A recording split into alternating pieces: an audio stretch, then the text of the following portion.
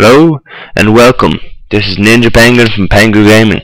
Today I'm bringing you a jungle domination map analysis. So let's get into it.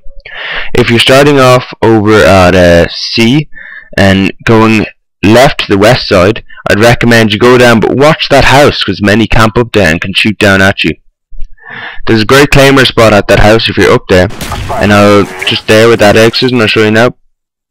Now, if you're up at the cliff and you're down at that trench where the house is, I'd recommend showing a grenade up there, as you can definitely get a double or triple kill as shown here. You have to aim pretty high for that. Now over at the east side, people coming from A up to this path down C, there's a great pre-nade spot there and claimer spot. You have to be very careful of that, because grenades and flashbangs are shown there, and claymores, especially at the bend. Now this is the claimer spot where that circle is. People just sprint around that cover unknown to any claimers, and there's a bush there. Boom, you get your 100 points. Now, sniper perch aiming up at the cliff over by the ruins at A. Great to eliminate people at the cliff if you don't want to get shot, because it's very hard them to see you. And there's your 2 kills up at that sniper perch. Now over at C, if you throw a grenade over the bridge, and you're guaranteed to get a kill most of the time, just over the bridge. There's usually a shitload of people there, and there you go. Now here's just some gameplay, but it's going to be cut out a bit because theater mode wouldn't work, and I'm just going to continue to talk a bit about jungle. You do not want to go into the lower central river, as it is a danger zone on the map. Stay out of it and stay alive. The ruins area has good cover and multiple paths through it. It acts as a meeting point between the river and the southern village. The village exits north to the ruins and east out to the rice paddy fields. There isn't a lot of great cover here, so be careful about trying to set up camp.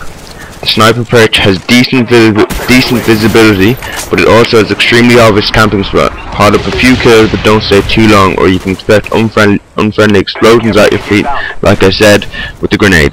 This small bunker has good connectivity to other areas of the level, but it isn't a great place to hang out. Move quickly and pick your destination and keep moving. Now, jungle is a small, intense, medium-range map with good connectivity and many block sight lines that prevent easy cross-map sniping.